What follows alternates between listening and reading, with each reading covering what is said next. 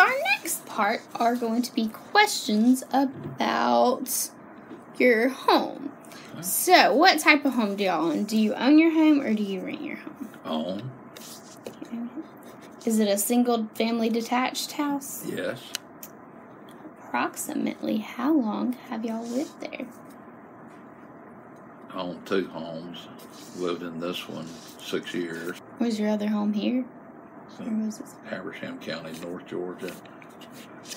We've had it for 16 years. So is it in the mountains? It's in the mountains. It's on a mountain. On a mountain. That's cool. So how did y'all end up in Cordele? My job, I'm the county administrator. Is that from... Did y'all move from North Georgia? Or did y'all just... I moved from Decatur County. Decatur County, okay. I was the county manager there. Okay. So just your job brought you to Cordele? Yeah. So, tell us a little more about your home in Cordele. Is it... Just tell... What kind of home you live in? 2-story. Let's say 4 bedrooms, 4 full baths, double car garage. What about your one in the mountains? Is it a cabin? No, Or is it's that a house. It's a house? It's a 3-bedroom, 2.5 bath, 2-story, and then basement, garage.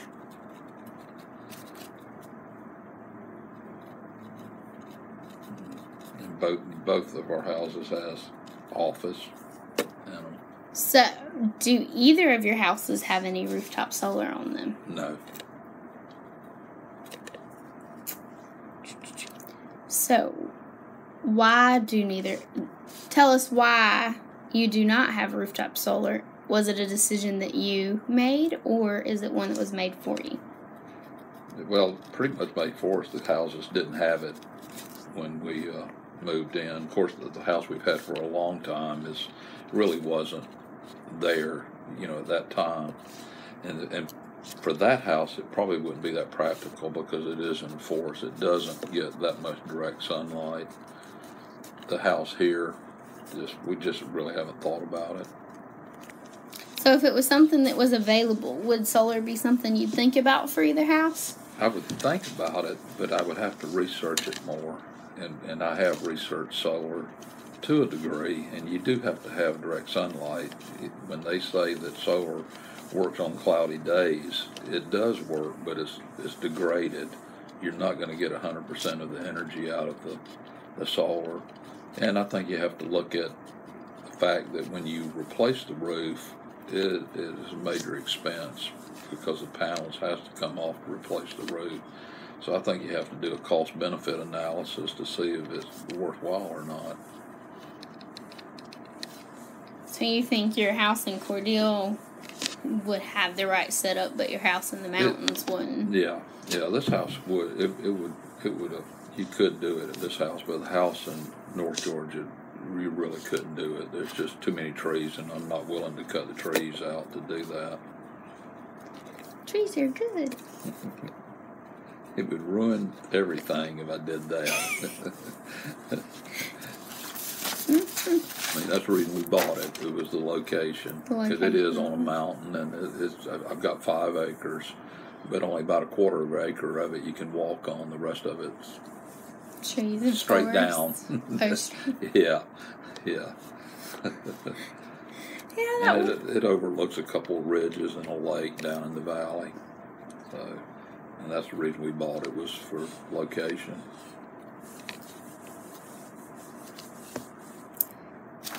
Where in North Georgia did you say it is? Habersham County, Cornelia, northeast Georgia.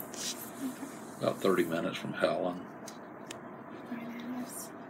How far is it from Blue Ridge? Not that far. It's the same area. Same it's area? all up in the same area. Up in northeast Georgia. Blue Ridge this weekend. Yeah. Okay. Yeah, you won't be far from a place up there then. I think Blue Ridge is probably about 45 minutes, an hour away. Okay. Yeah. Never really been to Georgia mountains. It'll be a first. So, we're going to talk about the U.S. a little bit. Okay. So, you can use whichever pen you want. Okay. You're going to draw on it some, and I want you, it's where do you think people have the most rooftop solar on their homes throughout the U.S.? So, kind of draw or write on the map where you think more people have solar. Well, I would think out west. What you want to just like put more solar or? Yeah, you can. However you want to do it. Just you can circle, color it right. Okay. Well, It's your coloring for the day. Like that? It's the coloring. Do I get to do? Yeah, as much many? as you think. As many as Okay. you think. Okay. Colorado, they're the kind of people that do that. Our youngest daughter lives in Colorado Springs. She would be one to probably do that. I think that's about it. So what do you think makes those communities different from people in Georgia in Cordial that would adopt it? Well, mainly more sunshine, less chance of clouds. It just makes more sense to do like there.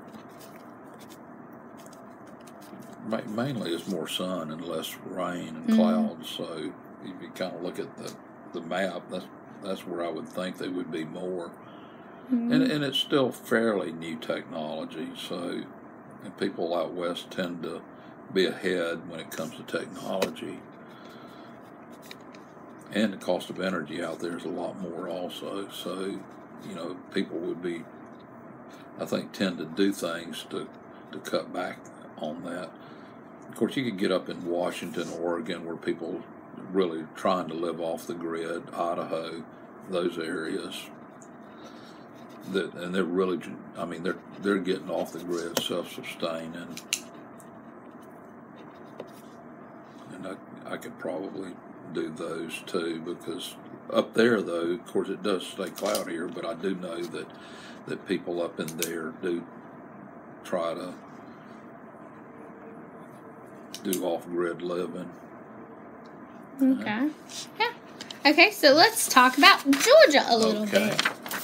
So, in Georgia, which areas do you think they use more solar energy, rooftop solar in Georgia? Ooh. And the ones that are highlighted are just so you have can help find yourself around.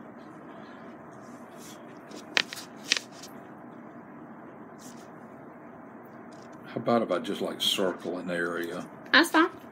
And I do more of the metro area. That would be about what I would see, I think. Yeah. Okay. So why do you think people in the metro area would be more likely than your rural county? Cost of energy, probably, and probably they're a little more progressive in their thinking. Okay. So, do you have any of your close friends that are in Georgia or any areas that have any rooftop solar? No. Why do you not think so? Not that I know. Not that you know. Okay. I'm retired military, so I've got friends that lives all over the United States. So, and I got a lot of them out in Arizona. So some of them might have rooftop. Yeah. Hey, it's something you could go. And the chances are pretty good that some of them does. Now I don't know. I don't know if it'd be.